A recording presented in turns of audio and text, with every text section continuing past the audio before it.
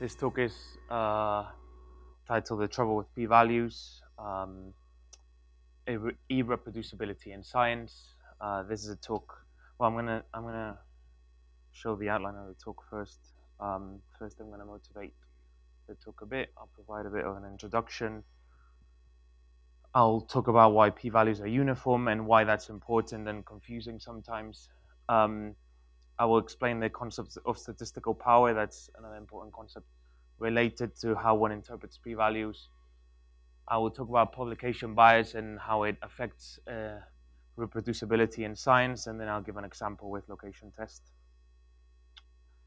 So historically, like in the 1700s, Laplace wanted to use data to make decisions. So he looked at 500,000 births, and he wanted to ask, is it statistically significant that there's more boys being born than girls? And he came to, the answer he came to was yes, but notice that he had a lot of data to work with, and that's important. That's going to be important in the talk. Unfortunately, p-values have acquired a bad reputation. They can be confusing and misleading, and this reputation is not entirely warranted. Data analysis itself is a complicated thing, and p-values is just one way of looking at the data. If one uses them correctly, they're a very powerful tool. This talk was motivated by an internal email question that was asked by one of us who was confused as to how, with good cause, because it can be confusing if you, they can be hard to get your head around. So I'm going to try and provide, this talk is going to be like an intuition builder. I'm going to try and not give a lot of definitions, just try and give intuition of how p-values work. And then I'm going to give an example of why misuse of p-values has led to a reproducibility crisis in science, with like horrific numbers, really. Like in very recent meta studies in 2015 could only reproduce like 36% of results, for instance. So this is something I find very interesting and horrific, and it's very it's a hot topic now. A paper from last year this is like a discussion that's happening right now about science and statistics. So the two main frameworks for data analysis, the Bayesian and the frequentist framework, and I'm not gonna like get into the rabbit hole of defending one or the other or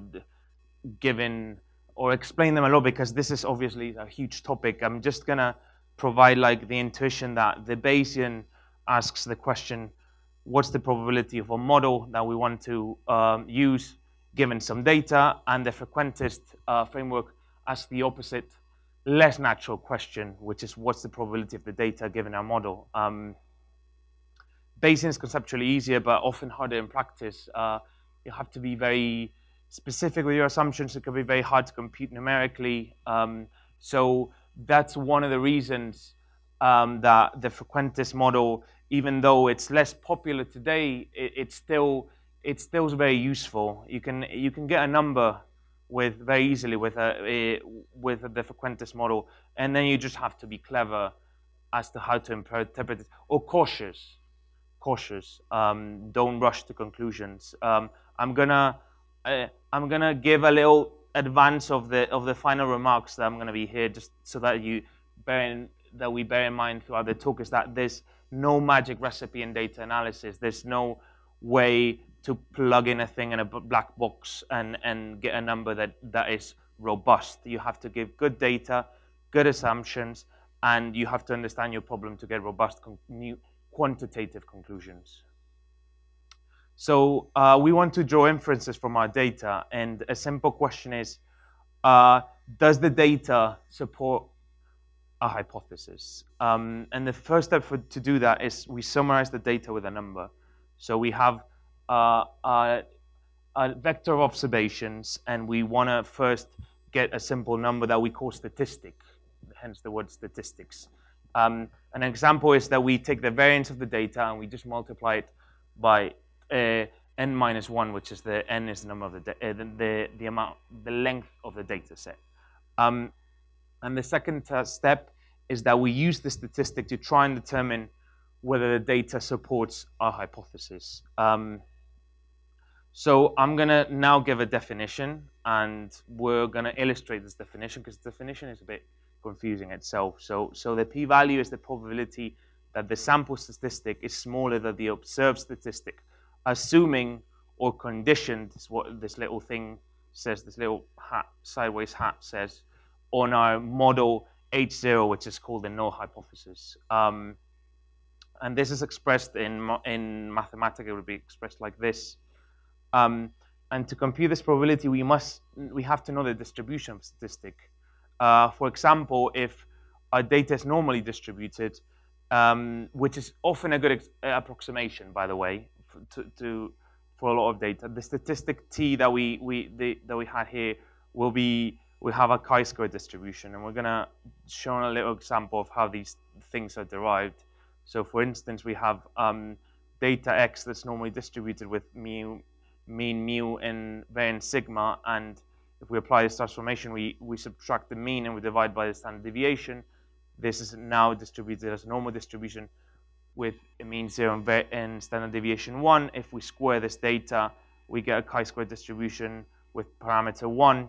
And if we sum this data, we get a chi-square distribution. And now we have a number. Now we have statistic. A chi-square distribution with parameter n, because we had n equals 10 here.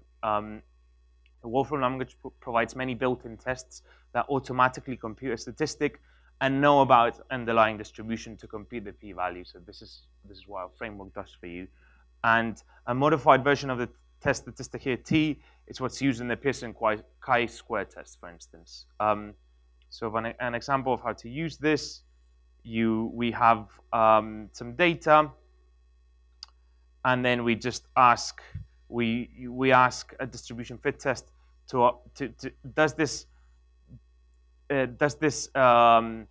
can this be explained as a Maxwell distribution of with some parameter?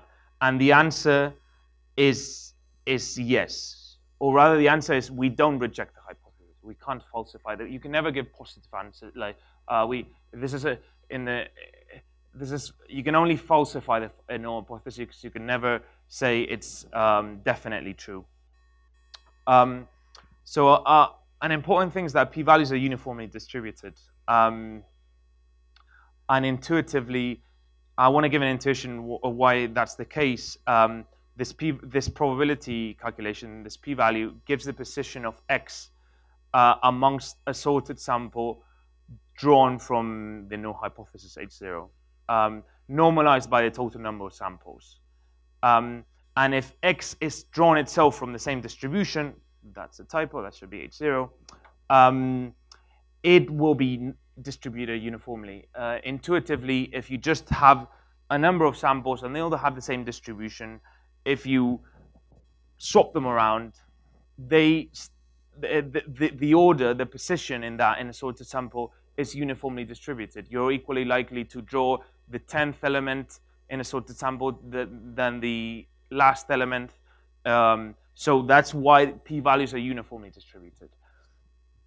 And we can see this here. Like if we subsample, we sample from a Pareto distribution, for instance, and then we subsample. We just choose random elements from that sample. If we compute the CDF, which is an efficient way of computing this probability, then it will be uniformly distributed. So now the next step is that we reject the null hypothesis if this p-value is smaller than a threshold that we call significance level, and this significance level has traditionally been set at 5%. And this is something that's now being questioned. I'll talk about this later. And crucially, this means that we have a false rejection rate of alpha, of 5% in this case. Because of choosing the significance level, even if our data comes from our distribution, we will always mistakenly throw away 5%. For example, if we have a collection of samples, we can again prove that this, using distribution fit test, that this thing is uniformly distributed, and for that reason, we're gonna throw away significance level number of them.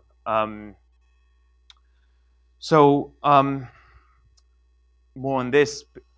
I said this before, p-values can only falsify hypotheses, not confirm them.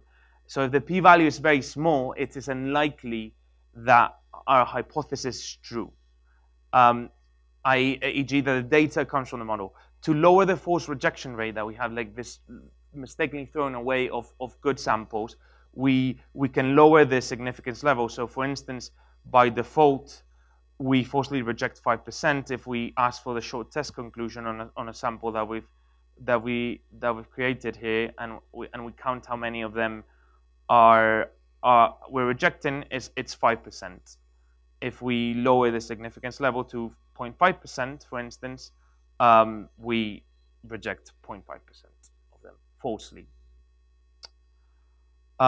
So with this understanding of how this is an inescapable fact of using p-values, we can appreciate this SKCD joke that is very representative of how p-values, of how people understand p-values, and the media understands p-values. So these are some guys being asked to do some tests, and they go away and they do 20 tests with a p-value that's 1/20, with a significance level that's 1/20, and one of them is significant, and they say, and the news will be that green jelly beans are linked to acne with 95% confidence. This is bollocks. Like this language is very misleading. Only 5% chance of coincidence. No, that's not true. This is not asking a question. It's the useful. What's useful, if this p-value is very, very, very small, then you have some confidence that this is true. Otherwise, you should be very careful with these conclusions. So, thinking about the let's look at this scary fact again. This is a very recent meta-analysis. They took 100 papers published recently in psychology, and these are like Nobel Prize statisticians have made these mistakes. So like, this is a mistake that is really, and has caused a crisis of faith in science with good reason, in my opinion, because this is not just psychology, which is, I mean, nobody cares about.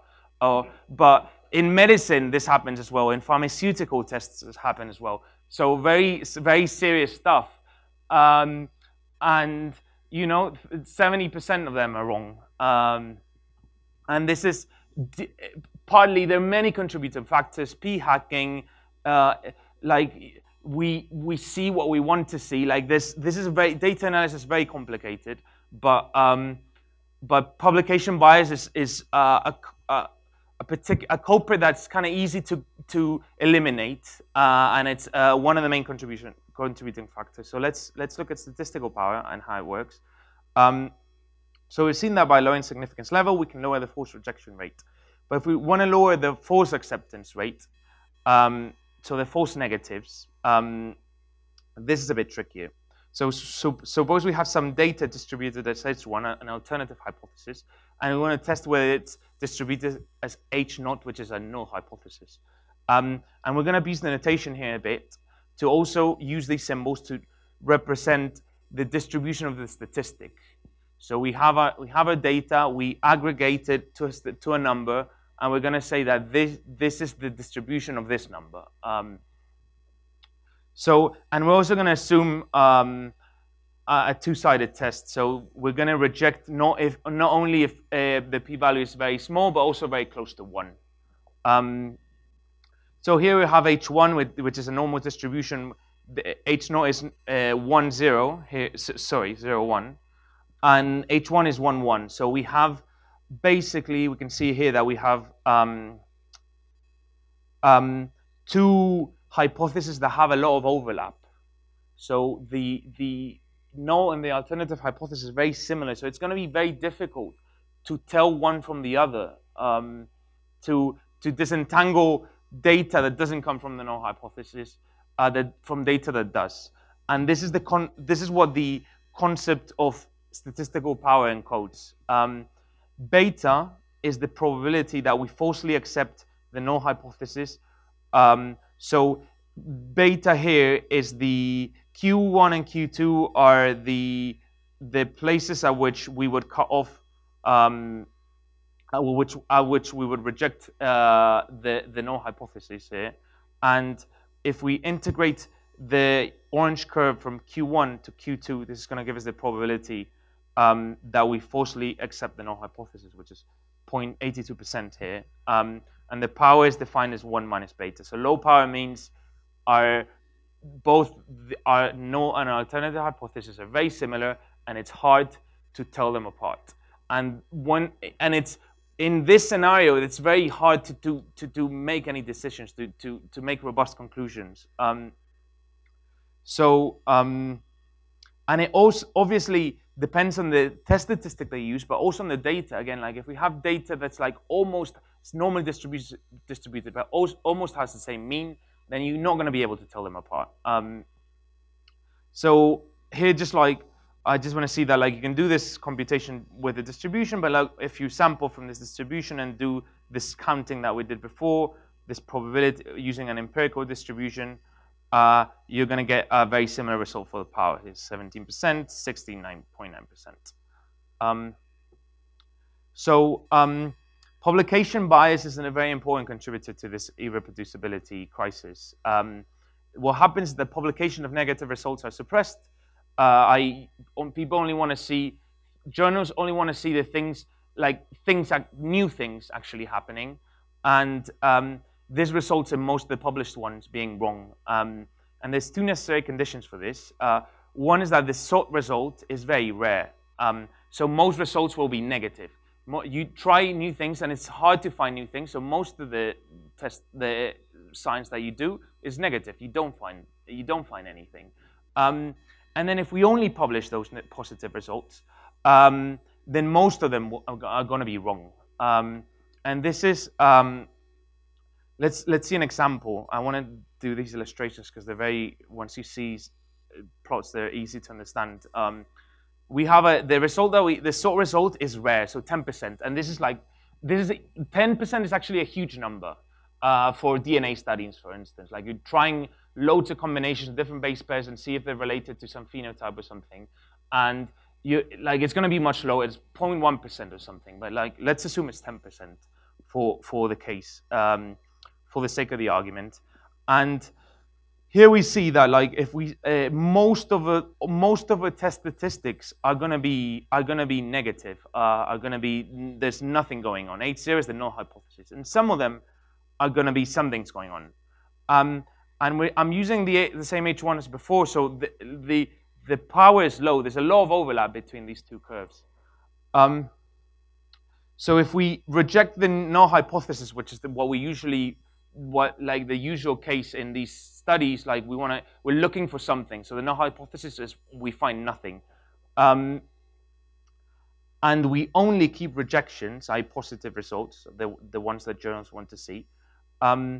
We're going to see that only 6% are positive in this case. So all the rejections are the 6%. And remember, if we only had H0, it'd be 5% because that's the significance level. The force, and only 27% of these are correct. Number slightly lower than this psychology study, but at the same ballpark, just randomly choosing 10%. And here we see the histogram of what's actually going on. We had this histogram, and then we've literally rejected everything in the middle that had a p-value smaller than these two thresholds, and what we're left with is this. And the blue stuff is the stuff that's correct, and the orange stuff is the stuff that's wrong. And because there was a much more orange stuff, most of the results are wrong. The power is 17%. Probably that we reject given H1 is 27%. We can do the same sort of analysis directly using some Bayes theorem. So this is very basic, and this is the toy Bayesian example analysis with cancer rates. This is the first example you see when you learn Bayesian stuff. And you just apply Bayes' theorem. This is Bayes' theorem. What's the probability of a correct result, assuming that we've rejected, is given by the probability that we rejected, given that we had a sample from H1 times the probability of H1, which is very low, divided by the probability that we reject. And we can compute this. This is just to remind us what Q1 and Q2 were, and we can compute this. These numbers by first looking at the true rejections, which are the probability that we reject given that we're in H1, i.e. significant results. And then just to compare, we have the false rejections, which we expect to be alpha, the significance level, and this is true. This is like a sanity check. We can also compute all the rejections, which is, again, probability that we reject, given that we're in this mixture distribution that we've defined here. So most of it is H0, and some of this distribution is H1. Effect frequency was, if we remember, was like 10%. And if we do this number, again, we get 27%. In Bayesian terms, this is because the prior distribution for H1 is so low. It's hard to find a result. So the posterior is gonna be hard to make that posterior high. We can only update our information so much. So if we want to improve power, we can let's assume we improve power, and this is not always easy because we can find a case where it can be hard. Our data can be very stubborn or adversarial, but if we manage to improve power, so we have another distribution H2 which has a lot less overlap this time, and we see that the power this time is very high, it's almost 1. If we look the distribution of sample statistics, we again see that like this time there's a lot more orange, but the green stuff, it doesn't overlap. Let's have the blue here, the blue stuff here for comparison. And again, we play the same trick, only keep positive results. This time we have 14% because we have much more stuff in the rejection area, the green stuff. Previously it was 6%, and 70% of them are correct. So we've improved power, and this was a very easy. And we, again, same plot. We can see why this is true. The orange stuff that we were forcibly rejecting is here, but we have all this green stuff here that is correct results.